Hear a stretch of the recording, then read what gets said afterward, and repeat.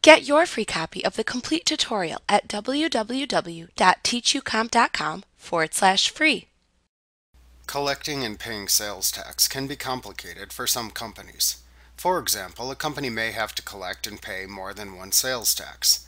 Many companies have a mix of taxable and non-taxable products and services to sell, and many also have some customers that are taxable while other customers are not. In QuickBooks, you can apply sales tax on selected items for taxable customers during the sales process. It also keeps track of how much sales tax is collected and for which taxing agencies the sales tax is collected. From this information, QuickBooks can then create the check or checks for the appropriate tax agency or agencies when the sales taxes collected are due. However, to use QuickBooks to track and pay sales tax, you must perform the following steps. We'll examine each part of this process in detail to assist you in setting up your company to track and pay sales tax. First, you must set up your sales tax agencies, sales tax items, and sales tax groups. So within the vendors list, you must create the tax agencies to whom you submit the sales taxes that are collected. In the item list, create the separate tax rates you need to charge for each sales tax collected as sales tax items.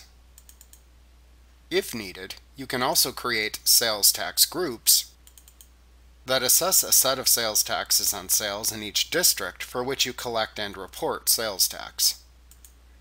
Next, you need to indicate your taxable and non-taxable customers and items. So in both your item and customer job lists, you indicate which items and customers are taxable or non-taxable.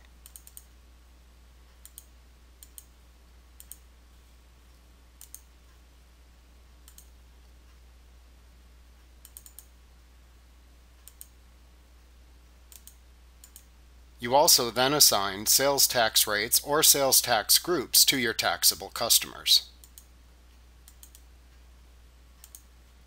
Next, you then apply tax to taxable sales.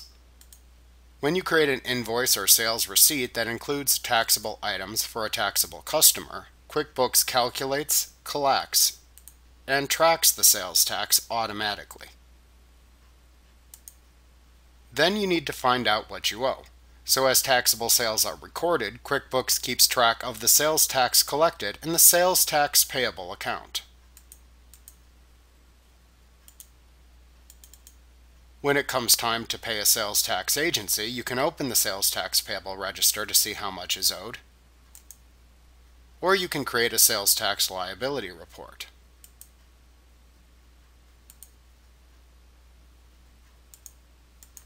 Finally, you then need to pay your tax agencies. Within the Pay Sales Tax window, QuickBooks shows the sales tax owed and creates the check or checks to the tax agency or agencies for the amount or amounts collected. Like what you see? Pick up your free copy of the complete tutorial at www.teachucomp.com/free.